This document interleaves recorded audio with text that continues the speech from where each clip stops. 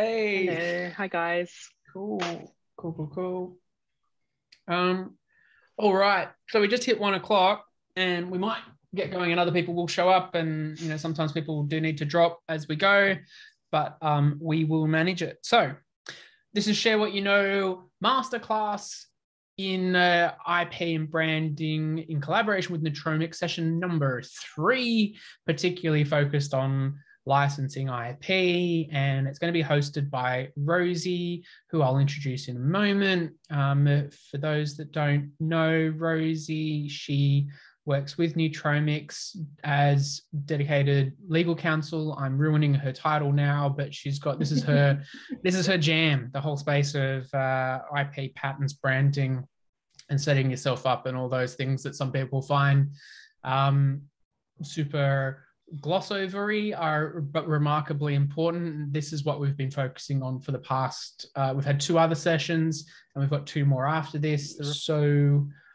without further ado, I will hand over to Rosie. Actually, for Rosie's benefit and for anyone else that might not be familiar too, maybe we just go around quickly and introduce, since we've got only a handful here in the room live. Well, that's decent. So we've got, maybe Beck, did you just want to give a quick introduction of yourself and maybe give some context around these types of topics about why it might be interesting to you or relevant, or what you might be looking to get out of this session? Hey, yeah, I'm Beck. So I'm one of the co-founders of Exitu. So we're web-based, cloud-based software that helps people express their values in a way that's clinically and legally relevant, and sort of feeds into all aged care systems, but healthcare and all kinds of stuff. And we really believe that collaboration is the best way forward, and always keen to hear perspectives on how different ways of structuring that legally, so that I think that it's always good to approach these things open-minded. So I like to understand how people approach it. Cool, thank you. Stephen. Thanks, Pete. I'm a founder of My Health Match. I'm working with allied health within the allied health tech space, particularly around patient engagement. I've been joining these because in that startup phase, just trying to work out which ducks to get in what row and what size ducks they are and who's got a bigger duck that's going to potentially steal my duck. So it's been really interesting and somewhat terrifying in the last 2 sessions, but I'm bracing for the last 3. There's some big ducks to look out. Adam Wardell, over to you.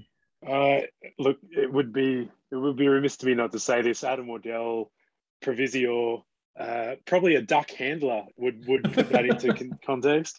So I play with all different sizes of ducks, and basically, rather than put them in one row, I'm really out there helping organizations basically to navigate this as well. So similar to Steve, but probably from a slightly different perspective. I'm actually curious about how this is seen amongst a multitude of organizations and how you all sort of interact with this. So, it's always interesting to give that cross section.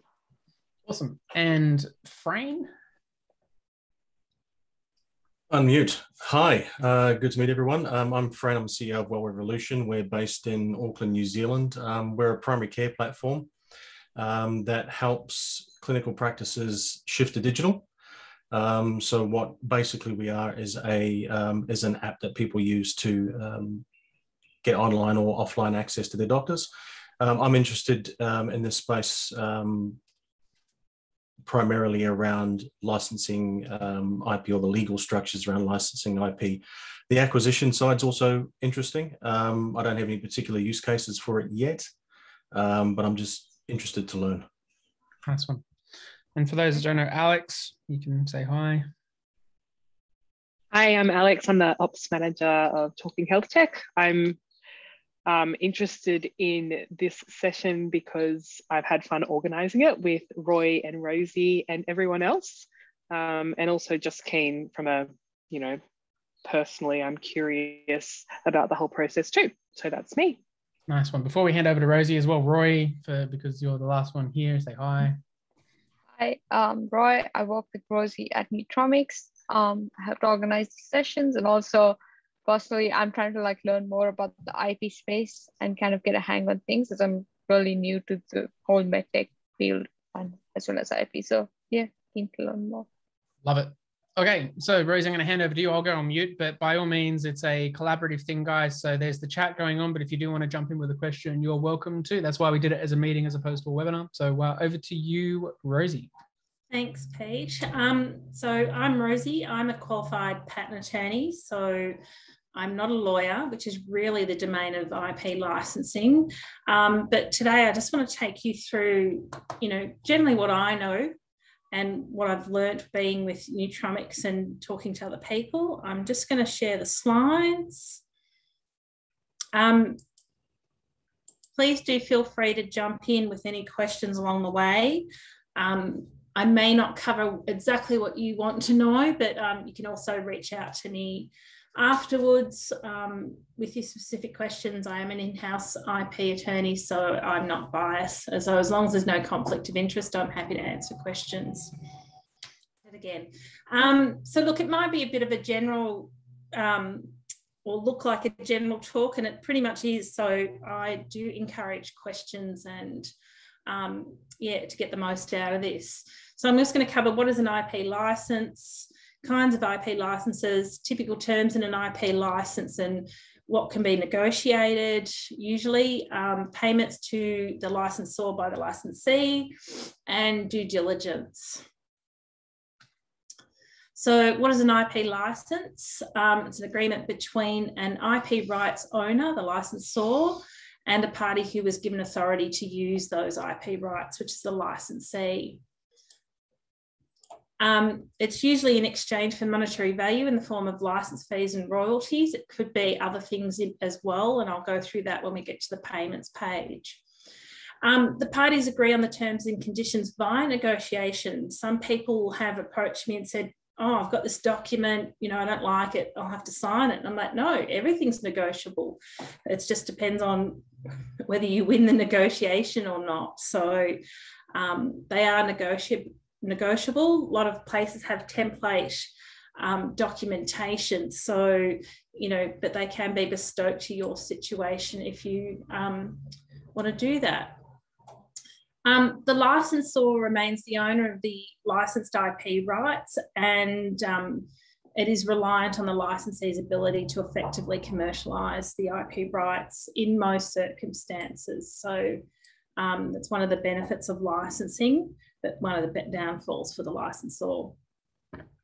And an IP licence, I'm familiar with patents. So my IP licenses are related to patents, but you can actually have licenses that cover patents and design rights and related know-how, trademark rights, copyright, trade secrets and confidential information. So it covers, one and all. Usually with patents, there is related know-how, or they could, or could be trade secrets. It's very important, and it's part of the due diligence page I'll go into, is having a look at, when it says, patents and related know-how, that know-how is properly defined and it actually is know-how that you can use. So kinds of IP licenses, there's three primary kinds. There's the exclusive license, and this gives the licensee the exclusive right to use the IP rights and prevents even the licensor from using those IP rights while the license is in effect. So if you're the licensee in that situation, it's all yours. Then you have sole license, and this gives the licensor the right to continue to use the IP rights, but prevents it from granting licenses to other licensees while the license is in effect. So it's you and the licensor, but no one else. And then we have the non-exclusive license, and that gives the licensee the right to use the IP rights without exclusivity and allows the licensor to grant any number of licenses. Sometimes in those sort of non-exclusive arrangements, they may have a limit defined in the license, such as, there'll be only a limit of 3 non-exclusive licenses. You can have those put into the agreement. So, is it just going to be me and 10 others? Then I'm going to compete with everybody? Because usually, if you're all using the same IP rights, you can't sort of attack each other, and it's sort of reduces the competitive nature of things. But, you know, the licensor might like that situation because it gives them more opportunity for their IP to be commercialised. So typical terms in an IP licence, and I said at the start in the contents page that any one of these terms is negotiable. Whether you want to negotiate it makes it is a different story. It depends on your particular circumstances. But, you know, even the first thing I've got there, which is the effective date. So that's the date the agreement comes into effect. It might not necessarily be the day that both parties have executed the agreement. You could agree on a date that, and the reason you might do that is because most things, most of the deadlines and payment terms and things like that might come and be calculated from that date. So they might have, we'll talk about the fees later, but there might be a fee that's due in 6 months from the effective date. You might change the effective date, or you might change the date that payment's due and ask for an extension up front because you know you want to put it into your budget. Another important term is the field of use. It may be all fields, so that's where the IP rights, it's for all fields that IP could possibly use. Or it can be a statement that positively defines the fields of use that the licensee is granted to practice for that IP, or a negatively defined field of use from which the licensee is excluded to practice the IP. So it might be, you know, medical devices excluding a patch. So it's every other medical device, but not the patch. And the reason they might do that is that the licensor could be still working on that part, or they've already licensed that part to someone else. And so you have these defined fields, and you have to be very careful that where you tread with your development and use of that licensed IP. And a lot of these terms come into play depending on the type of license that I just mentioned, those three before. The term of an IP license, it's usually for a fixed term, but not exceeding the life of the IP rights granted, because you can't have a license where you're required to pay fees and that you're trapped into when there's, you know, you're not getting any benefit from it. So it usually, you know, has a fixed term, but or you know, the last known valid right of the IP that's in there. As I said, I'm familiar with patents, so it's usually, you know, when the last patent is standing. But sometimes if there is a fixed term, or there won't be a fixed term if there's an indefinite lifespan, and trademarks are continually renewable for generally 10-year periods, and trade secrets don't have an end of life. But they might have terms where it's like 5 years, renewable for another 5 years, renewable for another 5 years. And that might be in there as well. Then we have the territory. It may be worldwide, but of course, if it is that, the license can only extend where the IP rights exist. So it's just a simple way of putting it, rather than going, oh, you've got patents in 3 countries, I'll just write blah, blah, blah. They just go worldwide, because you don't know where it might go from there and what else might be in there. And of course, things like trade secrets and confidential information don't have a geography, so it probably would be worldwide. And sometimes you can be restricted to certain specific geographical areas. I've never really had that imposed on me, but it's something that can be done, and it probably would be, you know, maybe the licensor wants to carve out the territory that certain companies can exploit in. A license agreement will always, just like any other type of, or most types of agreements, have confidentiality clauses and provisions, and that's, you know, setting out what information can be exchanged and on the terms and conditions of that confidential obligations regarding that information. And that clause will survive the IP license, usually for a period of time, and depending on that nature, that confidentiality, maybe forever. So that's in there. Hey, Rosie, I saw in the chat, Rebecca's asked, are you able to give some general examples of the types of situations when people would use an IP license as opposed to, say, a distribution license or something else?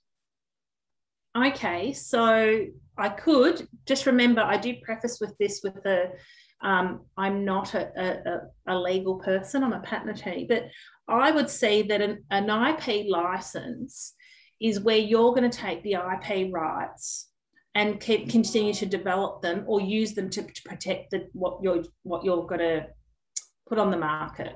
So I'm a patent attorney. So if I've got a patent that covers a device, it may still need to be developed to get it to commercial stage.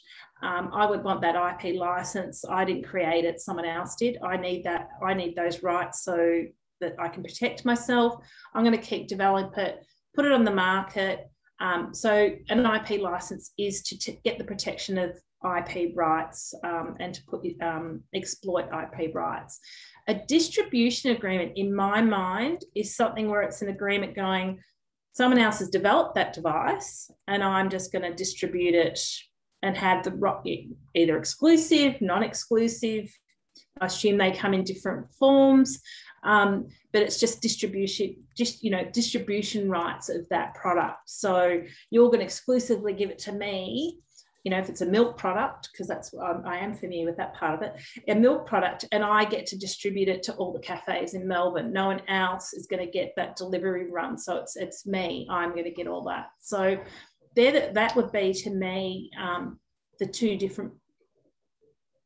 differences between those two types of agreements. Does that? Oh, and I just want to add, maybe with that distribution agreement, there may be similar terms. I've never seen one, so I'm not a lawyer, as I said, but I assume there might be similar terms as an IP license, like the geography, the field, the term, and things like that. So they probably would have similarities. I have to keep moving my camera a bit down so I can read my slides.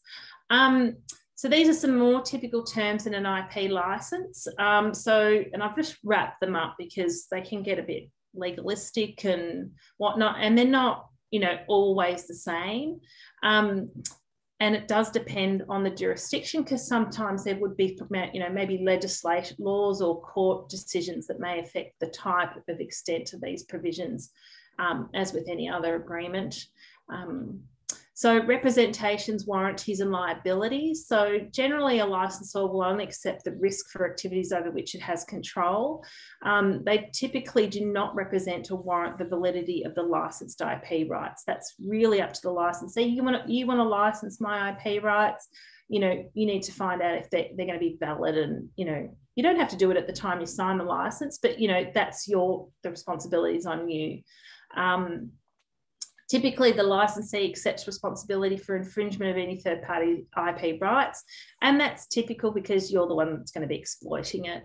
And I say typical, it depends on if it's a, if it's an exclusive license, if it's a sole license and the licensor's one doing the infringing, I don't think you would accept the responsibility as the licensee. I think you'd have something like each party would accept the responsibility. Mm-hmm. So, and also the licensor indemnifies for any loss caused by its acts and or omissions and any liabilities on the licensee's liability to do so. Just on that, again, this isn't my forte, but particularly in life science health tech licenses, from what I've seen, the licensor is required to have certain public and product liability insurance as a condition of the grant of the license. So you have to go out and get that and produce your certificates and currency saying, when I do my clinical trials, I'll be able to have insurance if something happens when my product goes on the market and it's used in the hospital. I've got, I'm covered. Some licensors will say, well, you need to cover me as well. And it's like, I haven't still found a insurance agency that's going to cover another party. So it's usually, as long as you've got sufficient coverage, that should be fine. So IP right specific clauses, I've wrapped them up here.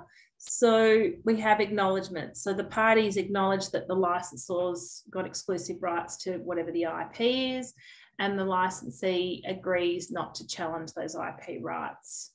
So even if you find that they're, down the track, they're maybe not valid, you don't have the right to challenge them while you're under that license. They usually have that in there, because obviously while you're, got the license agreement, you're going to find out whether those claims are valid or, so they pop that in there. I'm sure it happened back in the day before that became a typical clause. Then we have the ongoing costs and maintenance of IP. So the licensee is usually required to reimburse the licensor for ongoing costs to keep, if there are ongoing costs, if the cases are pending and you've still got to get them to grant, and to maintain those IP rights if there's any costs there. There's lots that you can negotiate. You don't have control as the licensee. You don't have control what those costs are going to be. Depends on who the licensor engages. I'm talking about patent costs. You can try and ask for a budget. That would be my tip, which is what I've done. I've asked for budgets to be provided and deadlines, so I can sort of know when things are going to come up. They usually say, we choose who we want to use, and you just pretty much have to live with it.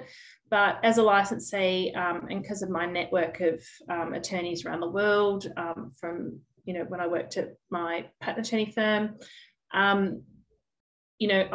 negotiated so that Nutromix is consulted on who they might use and what they might do. And a lot of licensors might be amenable to that as well. One thing I've noticed, and this is another thing to think about, if there is going to be multiple licensees, or a head licensee and a sub licensee, usually these costs can be divided out, so you're not just bearing the grunt of everything, because IP costs can be expensive. Then we have the IP improvements. So you're the licensee, you're developing this technology that you've licensed.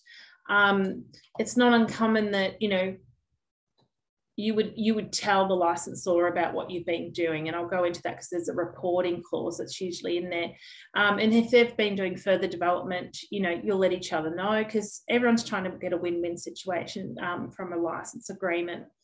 And these are things that are typical, but as I said, they're all negotiable. So where the patent, and I'm going to lean towards patents because that's my forte, where patent improvements are devised by the licensor and fall within claims of already licensed patents, sometimes they just automatically, they'll just get swept up into that license agreement. You may have to do an addendum or an amendment, but usually the licensor is not going to go, well, I'm going to go try and give these to someone else, because then it might hinder your ability to exploit your already licensed IP. So they usually might get swept up. But these are things to think about if you're going down the licensing route, either as a licensor or as a licensee. What would you do in those situations, and have it covered in your template? Because you will be given, you don't want to start from scratch with these documents. They can be 30 pages long or longer, but you need to know things you might need to think about. If the improvements of the licensor are severable, that means like they're just not connected to what you've already had licensed. They might want you to enter a separate agreement, or they might go try and license it elsewhere. So they aren't obligated to come to you. But we've found that, the more of a relationship you have with your licensor, the better it is, because you can talk about these sorts of things. Where the improvements are devised by a licensee, I think the first position a licensor always takes is, you improve my IP, you have to give it back to me or give me the rights to use it. This happens in a lot of agreements. As a licensee, I say push back. It depends. It depends what those improvements might be. And, if you've done something super spectacular that just wasn't obvious from what you've licensed, well, why should you have to give the rights back? But it's negotiable. So as I've said at the bottom there of the slide, it is possible for the licensee to own IP improvements. What does an IP improvement look like? Is that like, so you've taken the product and then putting it in a local market, and then for some reason you've built up specific expertise or something? It's more in the patent realm, Pete. It's more like, the licensor has got this scope of protection. And while I've been doing it, I figured out there's a better way of doing it. And I wouldn't have figured that out without that starting point. It might have taken me longer or whatever. It's sort of like I've built on their IP. Yeah. And they might go, well, you started with our IP, so you should, we should own it. But, you can get separate protection for improvements. It depends on as I said, remember I spoke about novelty and obviousness, so it depends what that leap is.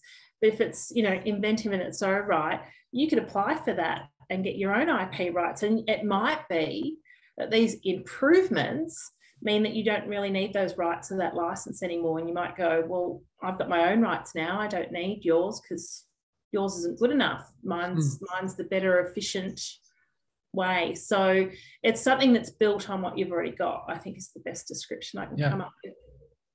Interesting. Okay. And that's probably what the licensor actually can get concerned about, is that I've given you this license, and if you've built on it, well, you might not need me anymore, and then there goes my revenue stream. So, you know, they want to keep you tied in as much as possible. Not in a bad way, but that's the way it works. They go on these typical terms in a license. As I said, these documents can be pages and pages long. So assignability. So that's another one where whether the licensee has the right to assign the agreement without consent. So it's like, I'm the licensee, I might want to give it to Roy. Am I allowed to do that? Like, you know, and do I need to seek consent or without consent? And what circumstances would I need to have the consent of the licensor to do a transfer? You know, if you're having a change of name, those sorts of things would hopefully be without consent. Otherwise, it's administratively burdensome. But, you know, it's usually where, you know, the licensor want to make sure that they're, you know, they're okay with who you're going to give it to, you know, because it's my possession. I need to know it's going to be looked after. The next one's change of control, and that's sort of a bit different. It's this is a provision that's usually in it, particularly I found with startups, but it's like if you have a transfer sale or you know be an IPO or even bankruptcy, the license agreement will define what occurrences will constitute a change of control of a party, and that could also be the licensor, but mainly it's the licensee, and the consequences of the change of control taking place. Now, they like it that, you know, if you're going to be making money as the licensee, I want to be making money. So if you have a change of control where, you know, you sell your company for $200 million, I want to cut it at 5%, and that might be in there. And these things are negotiable, but you know, sometimes when you're a startup and you need this license, you might not have much bargaining power, but you've just got to try and set the scenario and tell the story and see where you go. But it's one to watch out for. Sub-licensing, whether a licensee is permitted to grant sub-licenses and on what terms. And of course, that probably, you know, starts with what is the type of license that you have to start with. Because in some instances, you might not be able to grant sub-licenses. And it should be noted, there are things like if you're not performing or not, you know, meeting things that are in the license, the licensor might impose a sub-license on you. So if you're not, you know, getting it there, they could come to you and go, well, I've got this party who could do better than you in this area. I want you to grant them a sub-license. And sometimes, you know, again, you'll have to go through a negotiating round then, whether that's possible, whether, you know, why you're not wanting to do that and things like that. So another term in an IP license is performance or milestones. These typically relate to development, regulatory, sales and commercialization, because the licensor, you know, they've given you these rights as a licensee. They want you to be doing something with it so they can start getting their money. So they'll have fees, they'll have, you know, royalty rates, and we'll talk about those soon. But, you know, they want, you know, they're going to demand and say, by this date, I want this done, this date, I want this done. Yes, they are negotiable, but you need to know that you can't just gloss over those, because if you don't meet them, one, you may have to pay an extension to meet that date, which is costing you money, or, you know, they can turn around and go, well, you're not doing what you said what you need to do. I'm going to terminate your license because you're not performing. I need to make money with someone else. So, these are all interrelate and have consequences. So really need to look at that. And these performance or milestones, they need to be really clear and, avoid any ambiguity. So, best efforts to reach the market and reasonable endeavours to make that commercial product, not good enough. So it could be, you'll end up in court going, well, what's best effort? What's reasonable endeavours? And some countries actually don't like this sort of thing. So really good to make sure it's clear, what does it mean? Even if you have to go prototype device, what is that in respect of what type of use is it going, approval, regulatory approval from which country, things like that, what type of regulatory approval, things, really clear. Oops. Reporting. So I mentioned this before, just in brief, but a licensee is usually required to keep records and books, which may be audited by a representative of the licensor, and to submit regular progress reports to the licensor. So these can be negotiated, but usually big licensors that are used to licensing out their IP will have a set system in place, but they can be quarterly, half yearly, or annual. And you usually have to include things like your, are you making any money and what are my royalties? Have you been paying me the right amount of royalties?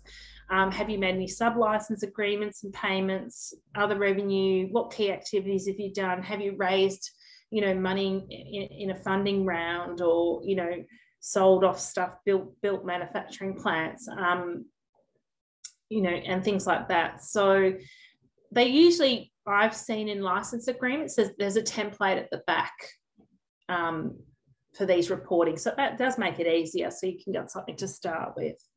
So typically the next one, rights to continue to conduct and publish research. So a lot of people license IP from universities. Universities, their main thing is education and research. They do develop IP, but not commercialise it. So they will say to you, yes, I'll license this IP to you, but I want the rights to continue to conduct research and use it for educational purposes and publish any improvements. And you can't gloss over those as well because, you don't want them publishing something that might be hindering your activities. So there has to be a balance reached as to what goes on there. And as I did briefly mentioned before, but termination. So provisions regarding how the agreement may be terminated by the licensee and the grounds upon which the licensor might terminate. And these are usually based on breaches and lack of performance and things like that. So these are the main terms, the ones I've just gone through. There are others, and not all of them will be in there. They could be in any different shape or form, but it's just good to have an idea and really try to understand what they cover, how they interplay when you're on either side of the table, really. Payments. So, of course, if someone's going to grant you the right to use it, they usually will want something in return. It's not necessarily, most time it's money, but there could be other things as well, or a combination of things. So the first one is usually a license fee, an initial upfront payment as soon as you sign on with the license. So, within 6 months of the effective date, you need to pay me $10,000. Yeah, okay, they'll send you an invoice and you'll have to pay. Sometimes it can say in there that fee, and I'm talking about patents here but it could be with any IP, that, that $10,000 may be credited towards royalties that might be if they're going to become due, or other payments that are due, such as prior IP costs incurred by the licensor. So the licensor might have prepared a patent application, had it filed, it gone through a bit of the process. They keep a nice record that I've spent $14,000. You're going to have to pay those costs if you take up this license. You have to pay me the $10,000, but you know what? I'll deduct the $10,000 from the 14, and you won't have to owe me 24. You'll just have to owe me 14. I love it when they say may be credited. I always want it to be, will be credited. It will happen. It's not discretionary. I try and look for those little words like that. I'm not legal, but I'm legal enough to go, I like, you know, things to be definite. And I like to know what the prior IP costs might be. They should be able to tell you if they're going to charge you that. You need to know, because you might have that big sign-on fee and go, yeah, I can afford $10,000. And then you've got these prior IP costs of another $14,000. It's a hefty bill to have very quickly. Performance on milestone payments, and these can vary and are negotiable, but there are some sort of stock standard ones that people adopt. And their performance on trying to, you know, make sure that you're actually doing what you need to do to make, you know, commercialize the product and get that revenue stream going for yourself, but for the licensor. So these can relate to manufacturing a working prototype, the licensee granting a sub-license to operate in a particular jurisdiction. They, you know, the licensor might go, well, you have to pay me every time a patent's granted or an IP rights granted because it gives you stronger protection or it's going to boost your position in the market. The first sale of a product, completion of, you know, animal or human studies, obtaining regulatory approval, fulfilling the market demand, whatever that may mean. That's a bit ambiguous, but, you know, these are set out, and it's usually, you know, they'll want something. The licensor will have an idea in their head of, you know, if you're doing all this stuff, you're obviously going to, you know, commercialize a product and create a revenue stream. So I'm sort of like coaxing you along to go, I need this sort of stuff done. And they could be years away, but you need to map out any, if you're the licensee, which I am in some cases, and maybe a licensor in the future, but, you know, map out the things that you need to be doing and the dates that you need to be meeting, because they're not going to send you a nice reminder going, you know, in a year's time, we want you to manufacture that working prototype. It was in our license agreement. Just thought I'd remind you, it's your responsibility as a licensee. And these payments, once you meet these milestones or performances, they're typically not credited anywhere. So yeah, their payments, no refund, that's it. And as I think I briefly mentioned before, sometimes if there's a deadline, you haven't met it, you may need to pay a fee to have that extended by 6 months. And of course, you have to make the judgment call.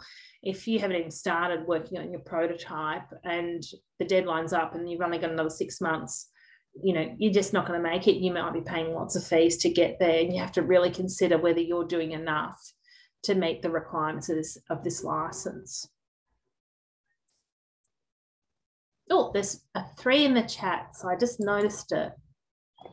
I can see Pierre has asked a question about IP generated by artificial intelligence more generally, a question as opposed to one being about the slides, and if you've got any view on that one in particular. Okay. I'm not a chemist, but I did read AI, lovely Australian courts. Yes, they can be an inventor. But in the US, it was no. There is a slight difference in the way the legislation is worded. I don't know what's happening around the world. I haven't quite kept up with it. But I know the Commissioner of Australian Patents has appealed that decision, and I'm fingers crossed. I think it was a silly decision. I can say that. But I think it needs to be a real person. But that's my opinion. So I would say if you want to know more about that, I would Google around. There's some people doing some nice articles about the AI and staying in touch with that. And it's a watch this space. Could an Australian company license its IP to an overseas licensee if an AI is on their patent? I assume so.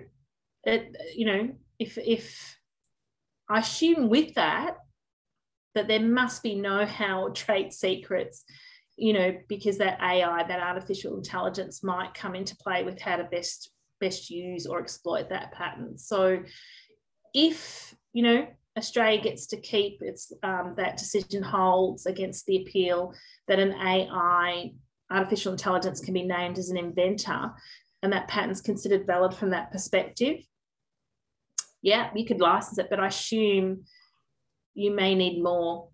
And I would be, you know, one part of the due diligence is checking the status of your patent and, you know, you've got it all and understand it all. One thing I'd like to make sure is that, you know, IP ownership's in, you know, correct and being determined. So I don't know if that answers your question completely, but I believe it could. But you would have to make sure, are you getting all the IP you need to exploit that invention? Okay, the big one that people ask me about with payments, royalties. It's an agreed percentage of returns from commercialising IP rights, usually expressed as a percentage of sale price or net sales. It could be a lot of other things of a licensed product or method. It's not like something you can look up and go, that's what it's going to be. This is something that you're going to have to, you'll be given it by the licensor. You need to work out how it works. I'm still not completely across it, but I get it. It's something I had to learn in the last year very quickly. And, you know, work out whether it works for you. So if it's a, you know, net sales or a sale price, you have to work out what's going to be the price of your product or the service. If I have to then deduct, you know, 5%, whatever percent it may be, to pay my licensor, how much is that going to leave me? Am I going to make a profit? Am I going to make enough of a profit? All that sort of thing. So it takes, yeah, it's like a calculating thing. Accountant, you know, legal people, everybody gets involved, and it's yeah, it's interesting. But things to watch out for, they do have, you know, it's this price, but these are the deductions. So the taxes get deducted, duties get deducted, freight and insurance costs. Think about the things that really add to the cost but aren't actually part of the whole manufacturing and sale price. The normal things that would get deducted, because you're not going to pay, you know, that shouldn't be part of that percentage. In addition to that, so that usually starts from, if it's a sale or net sales, these royalties are called earned royalties. So it's when you've started earning them, you'll start to pay these. But that might not be for, you know, 5 to 7 years. So what these agreements have in there is the agreement may specify, well, I know that it's likely going to be 7 years, but from the, you know, from year 3, I want you to start paying me a minimum. It's a minimum annual royalty payment, and they'll be credited towards some royalty payment, whether that's royalties in that year or, you know, when you go to actually earn them. Usually it's for the same calendar year, and if you know, you only get that benefit once because you paid a minimum and you started sales in that 1 year. Otherwise, it's just, you know, it's an ongoing payment. You know, the licensor wants a revenue stream and they've got to get it somehow. The other fun thing to look out for is stacking or anti-stacking provisions. So this allows a licensee to deduct all or some of the royalties or license fees payable to bring a product to market. So my understanding of it, and I'm not a lawyer, but, you know, you might have multiple license agreements. You'd have to get, you know, one from A party, one from B party, one from C. You don't want to have to be paying royalties out to everybody. You'll end up, you know, selling something for $20 and $5 here, there, and everywhere, and you've got no profits left. So, you know, they have these anti-stacking provisions, or, you know, where it's like if you have another license from someone else, or each time you've got a separate license, you know, we'll reduce, you know, the percentage by blah, blah, to a minimum amount of this. So you're not paying 5% to 3 different parties. You might be just paying, you know, 3% to each of them. So instead of 15, it becomes 9. So, you know, they want you to make money as a licensee and to keep going. Otherwise, you know, the licensors will miss out as well. So it's complicated. It's not for the faint-hearted to calculate, but very interesting seeing how it is, and very negotiable. And you really, you know, we go to due diligence, but throughout this whole thing, you really have to think about the now and the future from both sides, and really look at that to see, you know, whether you can make things work. Another thing that I found interesting, now that I've joined the startup world, and I haven't seen this in play, but equity in exchange for granting rights to use its IP rights, particularly relevant for startups. So we know startups may at times not have enough money. So, they might, a licensor might go, well, I reckon you can do this. I'll give you these rights, but, in a year's time, you have to give me 20% of your company or something like that. So, you have to think of the consequences and think whether that's good for you. Whether the licensor takes ownership and whether that's going to be a good thing for the company or not.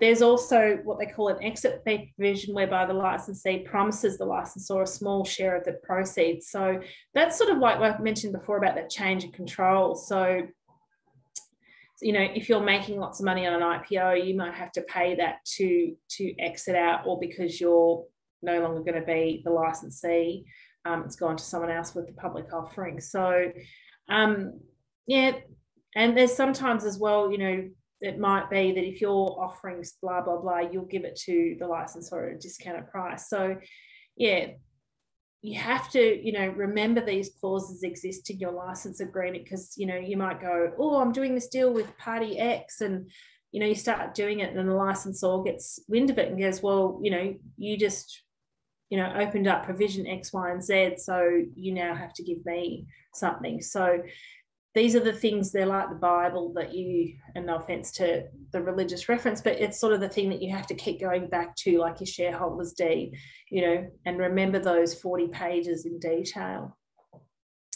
Other forms of compensation, so provisions for research contracts, particularly universities. So I'll give you my IP rights, but, if you need work done, you've got to, come back to my university and have those experiments done here, and pay this a minimum amount, blah, blah, blah. So that happens a few times.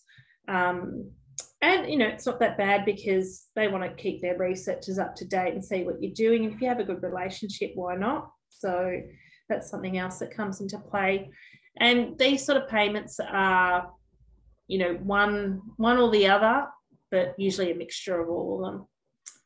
Okay, this is the last slide. So, and I'm coming to a close, but, do you think about any questions you may have? So this is really light on, but yeah, due diligence. That's when the licensee needs to, do some checking, take off the rose-colored glasses, and sort of, IP rights, you got to do some checking, what's the status? Are they valid? Are they, subject to any challenge? Will they be infringed third-party rights if you're going to exploit them?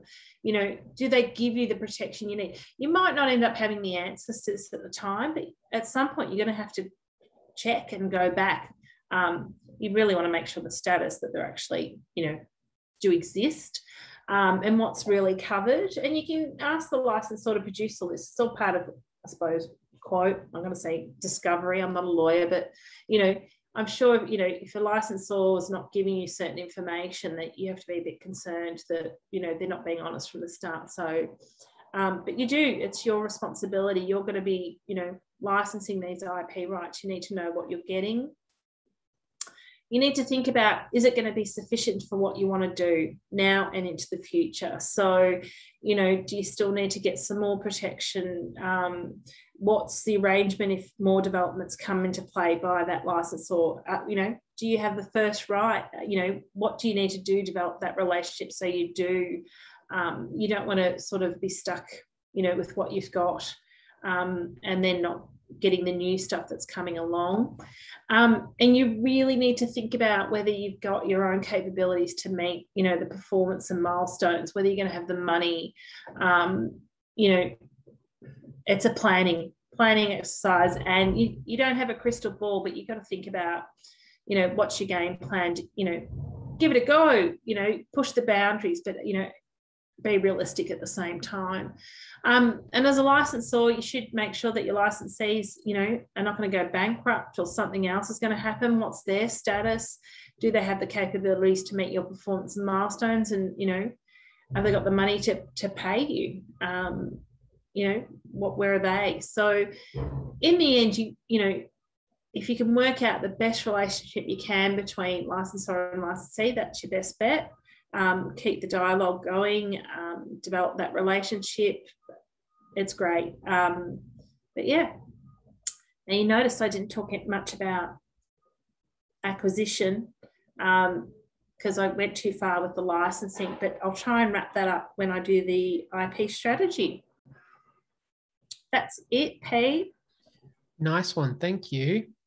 Let's put it back in this view here. So I've got a couple more minutes for any questions that people might have. I can see Rebecca put in the chat about 10 minutes ago asking about how IP ownership is determined or verified. Good question. I'm a patent attorney, so I'm going to talk about patents, but you know, IP patent starts with the inventor. So did the licensor, you know, do an inventorship analysis, an ownership analysis? There's certain criteria with the inventor, you know, did they contribute to the invention? Did they, you know, do this, blah, blah, blah. Okay, so you work out that as a first step. Then you might go, well, who do these people work for? What agreements do they have in place? But ultimately, who was named as the owner of that IP right? And were those agreements correct? You know, was it through an employment? Was it, you know, just Joe Bloggs who walked into the lab, didn't have an agreement signed, and they've just put him on there, and there's no actually, you know, line that goes to the IP owner. So it depends on the IP that we're talking about, but there are ways to determine it. And this, you know, you look at the legislation, what's required for that to occur, and, you know, did they do an analysis?